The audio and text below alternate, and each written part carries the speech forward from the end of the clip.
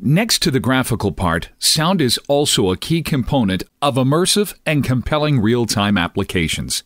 It gives users audible characteristics of surroundings and immediate feedback on their actions, which can be crucial, especially in virtual reality. In this tutorial, we will show the ways to fill a virtual scene with sounds and apply special effects to them, and review the most common use cases. To hear sounds in UNIGINE Editor, make sure that the audio toggle on the toolbar is enabled. In UNIGINE, any camera in the scene acts as an audio listener, so you need to have a camera to hear sounds. Objects that produce sounds are called audio sources, and they are represented by two entities, ambient source and sound source. Ambient sources provide a flat background sound that can be used to create overall atmosphere and play music. This type of sources can't have any specific place in 3D space. That's why the ambient source is available only through API. Sound sources are like omnidirectional loudspeakers that have a certain position in space. They're suitable for emulating spatial sounds, enabling the listener to subconsciously evaluate the distance to the sound source and pinpoint its location. UNIGINE supports a virtually unlimited number of sound sources. Besides that, lifelike propagation of sound requires taking into account a lot of factors, such as geometry of space and material features. Sound reverbs represent reverberation zones, giving sound a natural and authentic sense of place. To make things work, first import audio clips you want to use in your world. UNIGINE supports regular audio formats such as WAV, MP3, and OGG Vorbis, both mono and stereo. You can preview an audio asset by selecting it in the asset browser and using the audio player in the preview panel. Holding the Shift key, right-click to open the Create menu, go to the Sound section, and choose Sound, then Source. You may need to enable the Sounds icon in the Helpers panel. Here we have a sound source. It plays the default sample sound. We can switch it on and off via the play and stop buttons in the Parameters window. We can assign an audio asset by dragging it into the sample field. By default, the audio clip is played once, but we can loop it and have it played repeatedly. Now we can place our sound source to a desired location. And we've got a working fan with a convincing sound effect.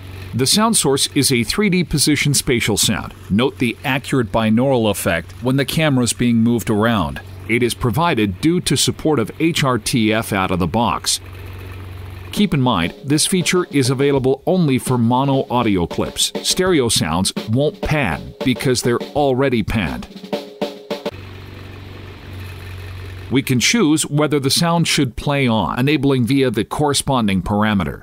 By default, the sound always starts playing automatically when the world is loaded or the sound source node is created and enabled. But you can disable this option when necessary and control playback explicitly.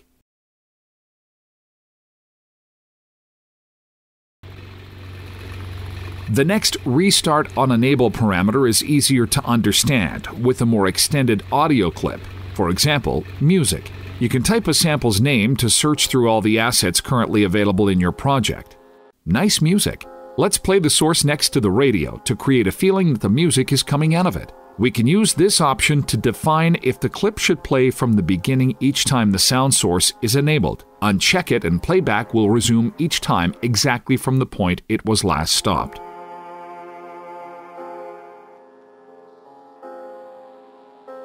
We can choose between loading the clip into memory entirely or streaming audio data from a certain location. Sound sources support the bit masking mechanism. Check out the bit masking video tutorial to get familiar with this system. Sound source mask specifies sound channels of the source. We can choose the channels the camera hears via the sound mask in the camera settings, without toggling multiple sound sources on and off manually. This is a very convenient workflow for fast development of dynamically changing environments. As for other settings, you can adjust pitch to change the frequency of the audio clip and gain to change loudness of the sound source. Other important parameters are the minimum and maximum attenuation distances. The maximum distance defines the sphere covered by the sound source. Outside this sphere, the sound source is completely inaudible. The minimum distance determines the inner sphere, where the sound is loudest, full gain. Outside this area, the sound starts rolling off gradually towards the maximum distance. You can also choose attenuation model, the way the sound fades off as the camera moves away from it. Go to Windows, Settings, open the Global Sound Settings, and select the attenuation mode. 6 different functions are available: inverse square, linear, exponent attenuation, and their clamped versions. For example, now the sound is rolling off according to the inverse square law, which is the most accurate behavior. If you don't want the sound source to attenuate, just set the maximum distance to infinity to keep its gain constant at any distance.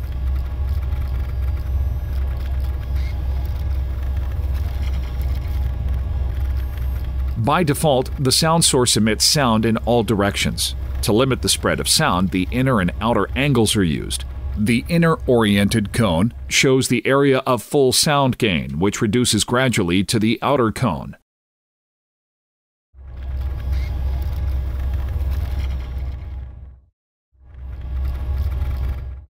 The outer gain parameter lets you define whether the sound is heard outside the cone. You can also limit high frequencies of the sound via the outer gain HF to make it more convincing. High frequencies are likely to be more directive in the real world.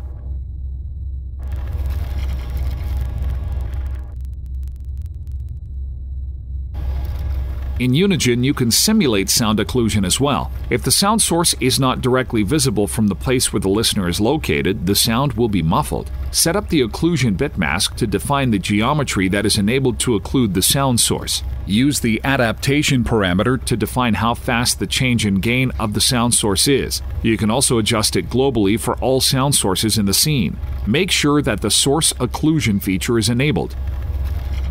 To occlude a certain sound source, mesh surfaces, such as this wall, should have a matching occlusion mask. The occlusion coefficient of a surface describes how much it affects sound in case of occlusion. Now, let's just move the player out of the sound perception area and the sound gets weaker, just like in real life. This is crucial for VR applications where high accuracy of sound propagation is a requirement to ensure full immersion. Occlusion is a very performance-consuming feature since it requires numerous intersections to be detected. Therefore, it is recommended to use simple geometry LODs as occluders to keep performance high. Don't forget to disable this option for each sound source that doesn't require occlusion, or disable it globally when sound occlusion is not used at all.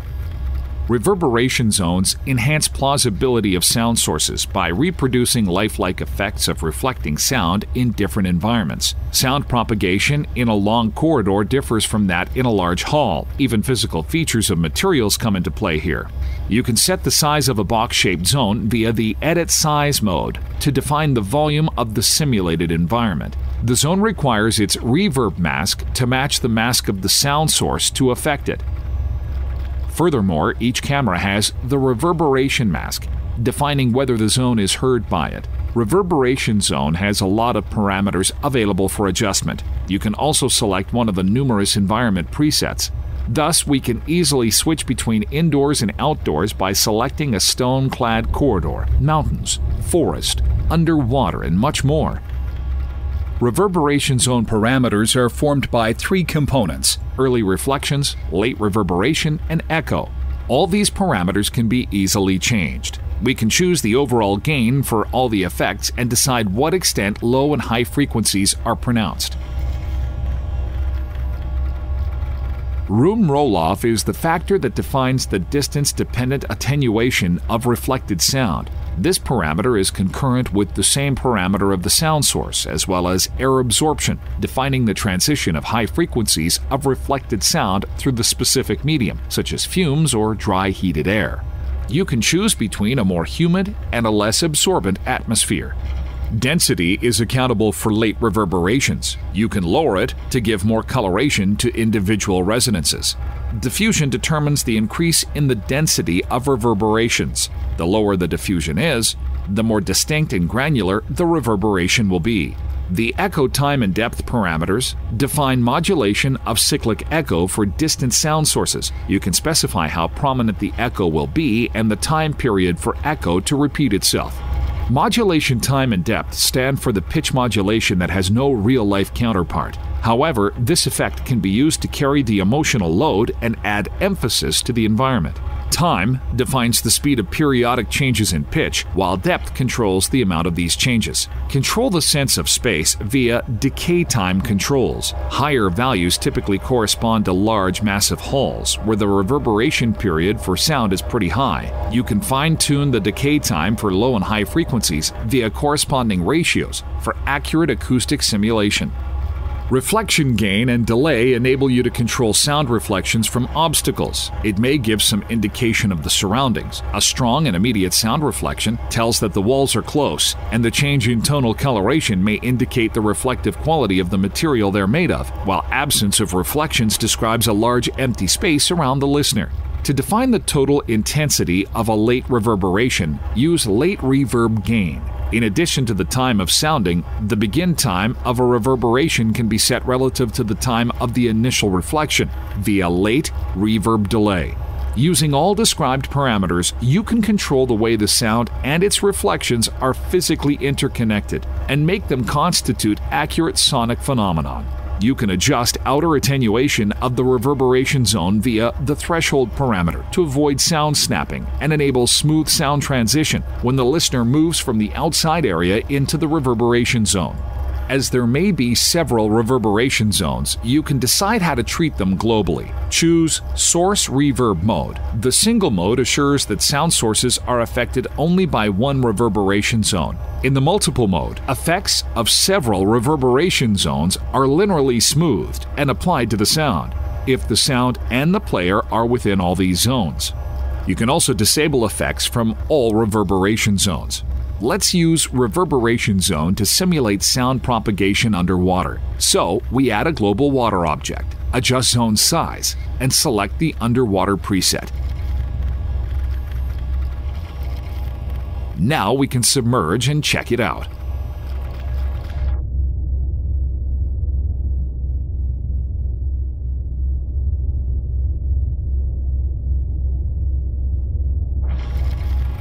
Let's consider other global sound settings. You can use scale to control the global pitch and propagation of all sounds in the scene. Volume stands for overall gain. The Doppler coefficient defines the intensity of the Doppler effect, a perceived shift in frequency applied to sound sources moving past the player. To demonstrate the effect, let's enable sample vehicles moving past the building. We'll have to switch to the engine viewport, which is the actual gain viewport, as the Doppler effect is enabled during runtime only. The sound seems louder as it approaches the listener and fades as it moves away. We can make it more pronounced by increasing the value. The velocity parameter defines the speed of sound and can be used for fine-tuning of the Doppler effect. HRTF toggles the binaural head-related transfer function mode on and off. This mode provides imitation of surround sound for a stereo-wired headset. Let's check how this mode affects the perception of a sound source moving around the player. Checking the HRTF option provides a natural binaural sound.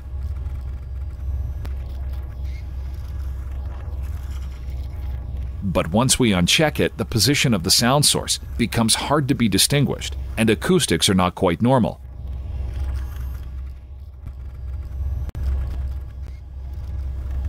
Always enable this mode in your VR projects for proper spatial audio simulation. The sources stack of parameters allows mastering sound channels set per each sound source. By using the sound source mask, you can control the volume of each channel and limit the number of sound sources played simultaneously in every channel.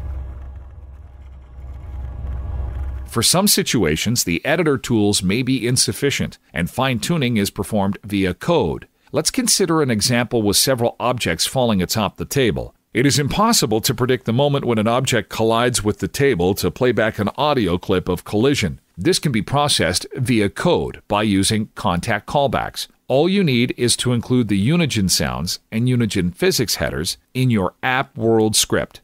Then in the init function, find the required dynamic object, add a contact callback to their physical rigid bodies. Thus, you register a function, which will be called for an object on a collision event. In the function, you can obtain the very contact point and impulse, and place a new sound source at the exact position where the contact occurred.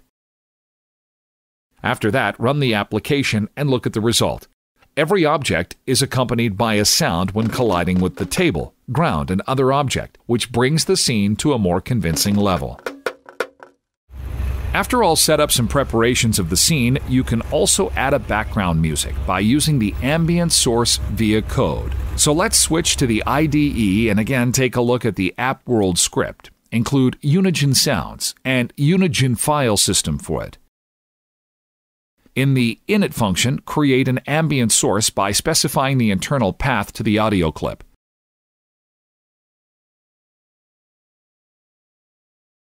Let's enable the loop for it and start the playback. In this example, we have used a simple string defining the relative path to the audio asset. You may need to use a global unique identifier of the asset in order not to lose it in case the file structure of the project or the location of the asset changes. In this case, it is recommended to engage the component system. Please refer to our online documentation for more details. Run the project, and you'll see that the ambient source starts playing on the world initialization next to the sound sources added and configured in the editor. Sound plays a crucial role in creating an illusion of physical presence, and it is very important for most real-time applications, be it a simulator or a game. You can find more information on sound objects and settings on our developers portal and in the online documentation.